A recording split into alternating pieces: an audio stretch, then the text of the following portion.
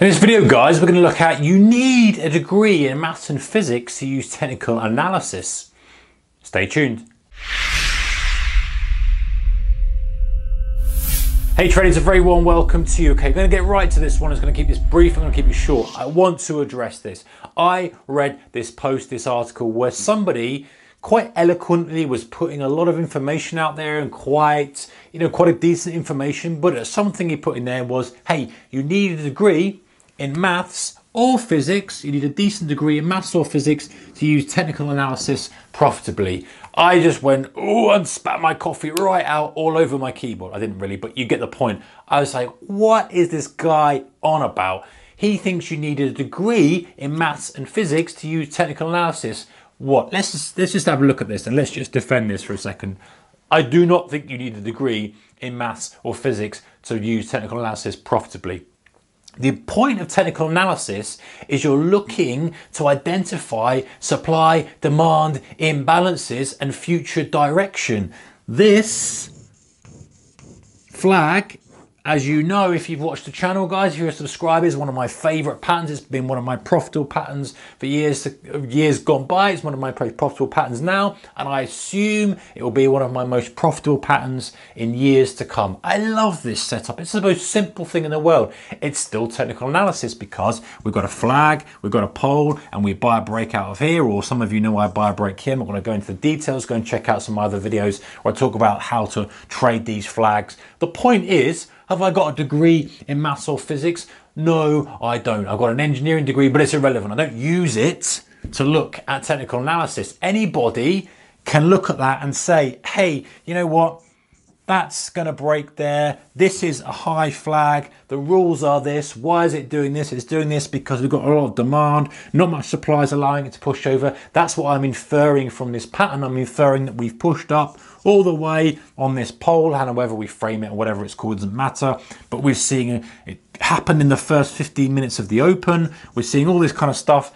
That doesn't need a degree to decipher that. And what also doesn't need a degree is the fact that this could be wrong, but what we need to do is cap our risk somewhere. That's the key to the whole game. It's not being clever and getting things right every time. And by the way, the market doesn't operate on a logical scale. The market operates on an emotional scale. The market operates where money is flowing. Money flows from emotion. Money flows where people think it's going to make them money, or out from where they think they're going to lose money. It doesn't flow from the maths or physics of the market, okay? Any technical analysis pattern. Now, the point of this is, hey, going back to the initial point, is the key is all about how I can find a pattern that is giving me limited risk with decent upside potential and a decent probability of working. That is it. You know, that could be some squiggly, okay, no, the price doesn't do that, but you get the point. It could be any random pattern, but as long as I have the risk quantified and a decent reward, and I know that over time that is going to work out because it looks good and supply demand infers that, then I'll take that all day, every day. Do I need a maths or a physics degree to understand that, or even could maths and physics decipher that? It couldn't even, it doesn't even relate, guys. That's irrelevant. We're just plotting price, a simple graph from school level maths, from whatever level school you are when you're learn how to plot a graph, and then we're just drawing some lines on it and we're inferring supply demand imbalance from that. We're quantifying our risk from that. We do not need to go to degree level for that. Now, do you get things like stochastics? Do you get things like RSI? Do you get things like Bollinger Bands that have formulas to them, complicated or not? Yes, we do. We have formulas done, but do I sit there and do I calculate each formula and do the differential equations on stuff to give me a formula and plot every single dot on my oscillator?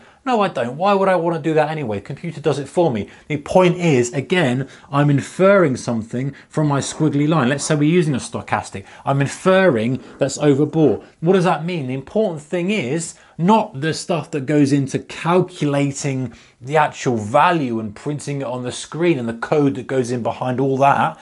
I couldn't care less about that. The important thing is, how am I using that information to make money? How am I matching that up to price or not? How am I ignoring it under certain conditions? How am I using it under certain conditions to make a profitable trade? I might say, okay, there's my pullback, there's my flag. We're pushing down here. We're in the first oversold condition. If you watch the channel, you're going to know this is a very popular one for me as well.